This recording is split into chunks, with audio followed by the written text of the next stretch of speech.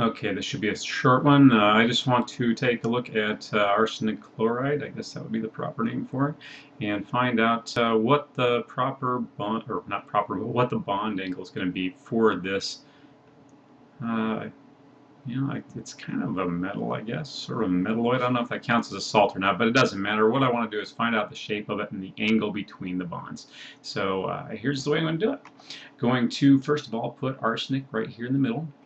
Okay. And arsenic has 5 valence electrons, right? And chlorine has 7. And since there are 3 of them, I'm going to multiply that to get 21 plus the 5 equals 26. Okay, so I've got 26 electrons that I need to give a home, and here's how I'm going to do it.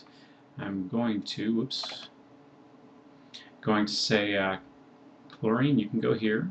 Chlorine, you can go here, and chlorine, you can go here. And now it's time for you to share. So I've got 26, 26 electrons, and I'm going to go 2, 4, 6. So I subtract those 6, and that gives me 20.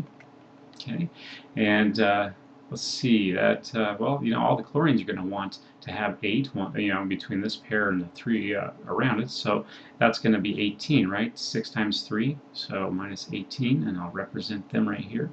2, 3, 4, 5, 6, 7, 8, 9, 10, 11, 12, 13, 14, 15, 16, 17, 18. A lot of people like to just draw like lines around them, which is definitely more efficient, but it's not as pretty, is it? No, it's not. Okay, so now I've got 18 electrons for everybody, and I've got 2 left over. So they have to go somewhere, and where do they go? They don't have an element, so they're going to end up in a loop out like this.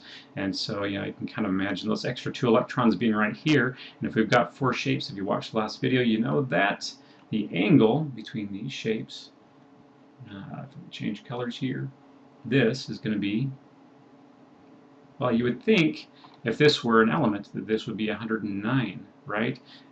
That would be true if this were an element on top. This is not an element, this is a free electron pair, and it's going to push a little bit harder on these than just an element would. So what you're going to see here is a bond angle of 107 degrees because of the extra push from this instead of the 109.5 that you'd get if it were, one more chlorine there. Hope that helps. Bye.